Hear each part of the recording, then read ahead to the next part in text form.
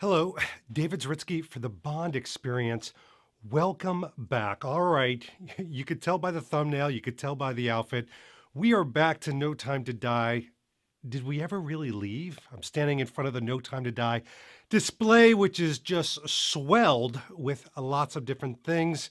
I've got my Barton Pereiras right here. I'll put those on the side. They've come in very handy. I've got a little bit of winter growth. Don't let that intimidate you because we're back to Matera. And you could tell because we've got the Gabino, we've got the Connolly jacket, which, you know, I've got to tell you, in the spring and the summer, I really gravitated to. It was that linen blend, was very light, but there's been a search. You know, there's been a search for a long time for a lot of people of what Bond wears underneath the Gabino in Matera.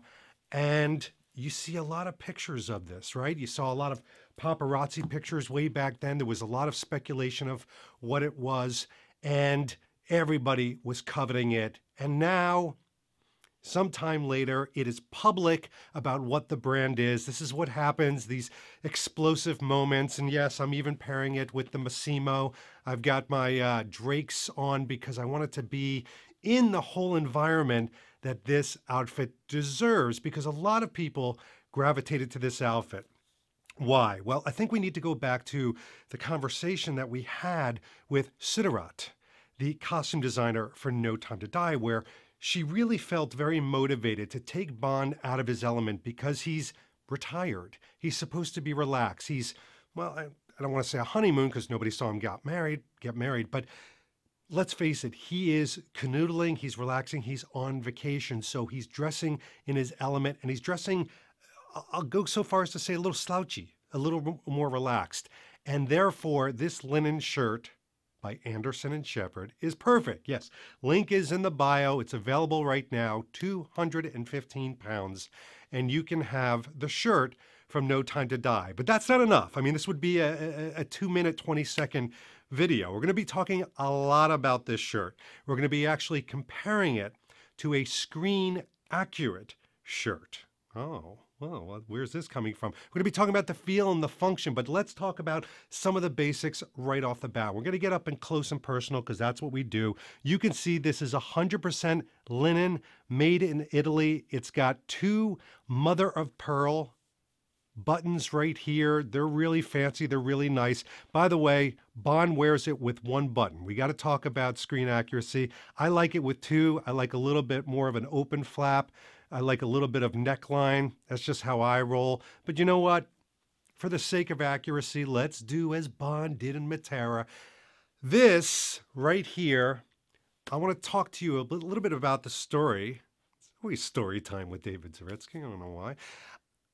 Of how I picked this up. So when it became public that it was Anderson and Shepard that made this shirt, it made a lot of sense because Daniel Craig flocks to this brand. He's worn cardigans, he's worn Henleys, he's worn on press trips, he's worn it in personal lives, etc. And yes, he even wore this raspberry fuchsia, however you want to say it, red carpet look that is also from Anderson Shepard. In fact, when we were there at Anderson and Shepard to go pick up this shirt, they brought out this big bolt of fabric and they showed us the very material it's made out of, thinner than you would expect. But that's not this video. We're talking about this. So here's what happened. When I went on the press junket for Universal, I phoned a bunch of the brands and said, hey, I'm in town, would love to stop by. They were like, come on in. And Anderson and Shepard were one of those brands. When you walk in, you're greeted by this warm fireplace and even warmer people. And there was a guy sitting at the front desk, and I kid you not, he goes, you're the guy. You're the guy, just like Logan Ash. You're the guy. And yes, I was smiling way too much, just like Logan Ash. Who knew? So they immediately went in the back. They showed me their bespoke area. They showed me their custom area. Unbelievable brand, company, customer service, and the amount of pride, the amount of care they take into their craftsmanship, old world craftsmanship, is unbelievable. If you do get a chance to go visit them, again, link down below, go visit them. They're very warm to Bond fans and people that want to patronize and get to know their brand. But they immediately got me the shirt. I said, look, don't put the pomp and circumstance. I got to pack this into an overstuffed bag already.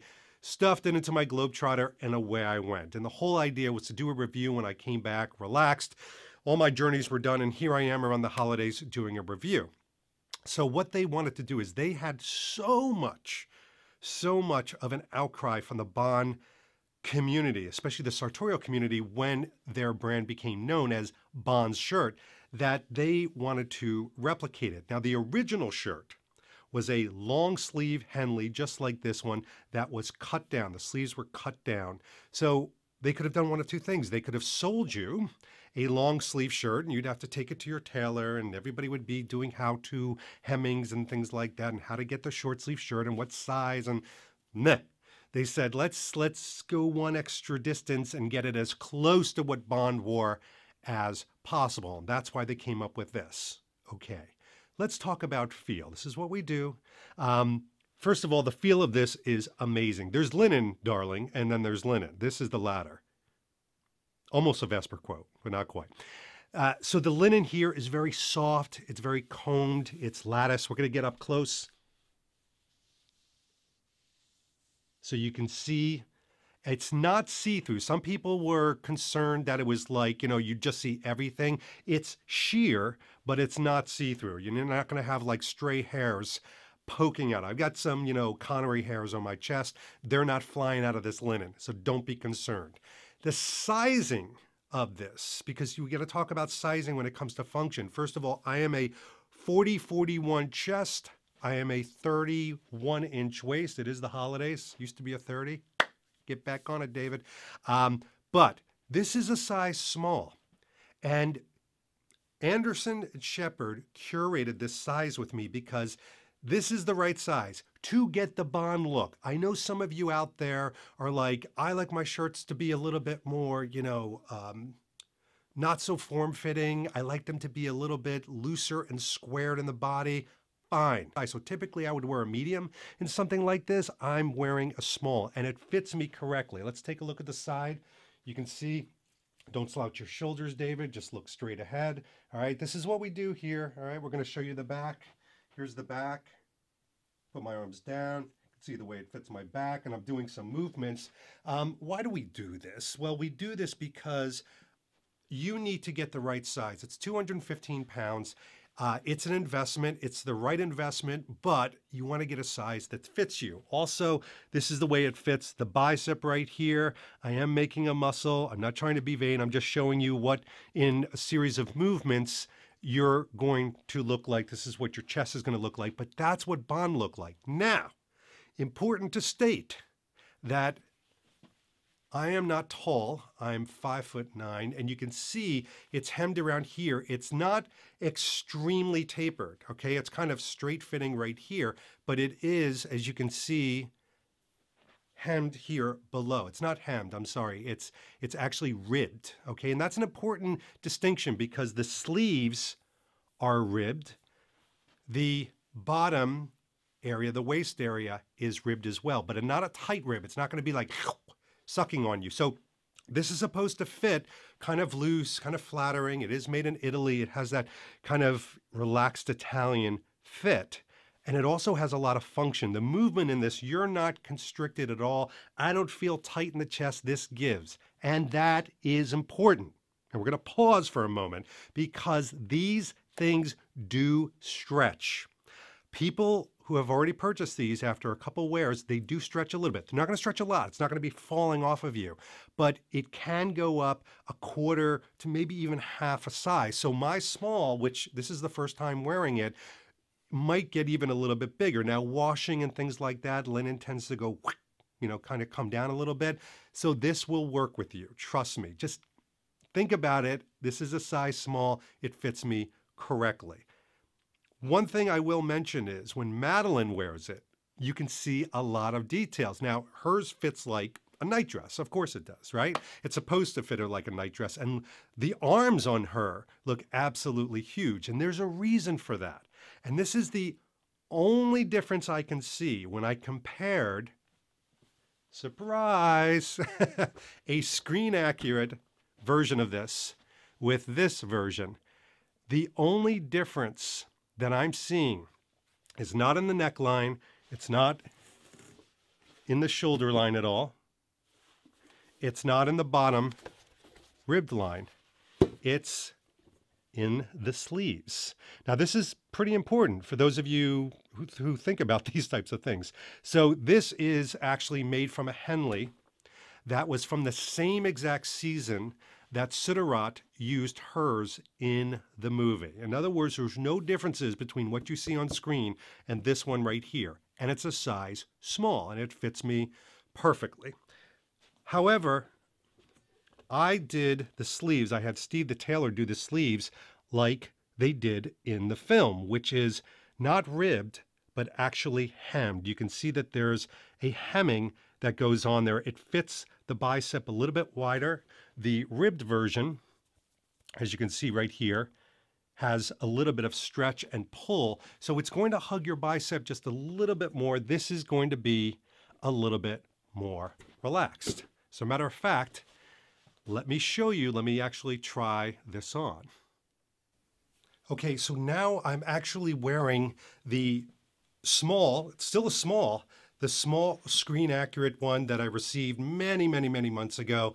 And you can see the difference on the sleeve of the hemmed versus the rib sleeve. All right, so you've got quite a bit more room here, but this is what it looked like in the film. And again, this is what I mean by it's going to stretch. So I've worn this a couple times, and you can see that I've got room here. This is a small. The linen will give. Look at all the room that I have in this screen accurate one. So now it's even a little bit more straight. It's not as, kind of curved down to my body. You can see the way it fits, but it still has this nice flowing type of look. It's still got all the parts and pieces. It just doesn't have the ribbing that the other one has. I'm going to go out on a limb here. Totally unexpected statement. Although this may be more screen accurate, I actually like the rib version better. I like something that fits a little bit tighter on my bicep. It looks a little bit more finished to me than something like this. So it's a preference thing. I'm kind of digging the other one, but that's just me. Okay, so that gives you just a bit of view of what the screen accurate versus this one right here. It's a very minor difference. And the reality is, for those people that have been craving to put this whole look together, and just let's have it out. This is not always, or maybe even ever, going to be worn head to toe. That would be more like cosplay, and that's fine. I mean, it's a cool outfit. There's nothing wrong with that, but you're going to pair this with other things. You're going to pair it with jeans. You're going to pair it with chinos. You might actually even put a blazer or a sports jacket over the Henley. You may wear it with shorts. It'd be perfect with a pair of like navy shorts. Oh, nice. So this has got to be your own. Do I think this shirt is worth the price, the investment, the time to get it? Absolutely. Look, £215 for a luxury brand linen shirt that is handcrafted, quite frankly, and the way it fits, feels, is absolutely worth the price of admission. Now, boink, add that to the fact that it's this connection to No Time to Die. Pair yourself a Connolly jacket with it as well, and Bob's your uncle. You've got kind of the whole thing going on. So my hat's off to Anderson and Shepherd, first of all, because let's play the reality game here. No brand out there that's associated with Bond needs to do this. There's no mandate. There's no contract that says, hey, if you appeared in the movie, you've got to make this available to Bond fans. There is no rules of engagement here. They did that, though, which my hat's off to them for doing that and allowing us to be able to connect with this. Don't believe it's limited edition, which is good. So there's the link below. I want to thank Anderson and Shepherd for allowing us to review this, connect on this, for hosting me when I was in London at their shop, at their place, giving me the time to do this as well. All right. I think I think I covered everything. It's amazing. We're getting good at this after like 15 years. Who knew? Anyway, this has been David Zaritsky for the Bond Experience, and we'll see you all real soon. Take care. Thanks for watching this episode. If you want to be up on the latest from the Bond Experience, just click on this subscribe and subscribe to our channel. You're going to get all the latest and greatest information, plus some exclusive content. And by the way, speaking of content, here's something especially for you, just because we know you. Talk to you soon.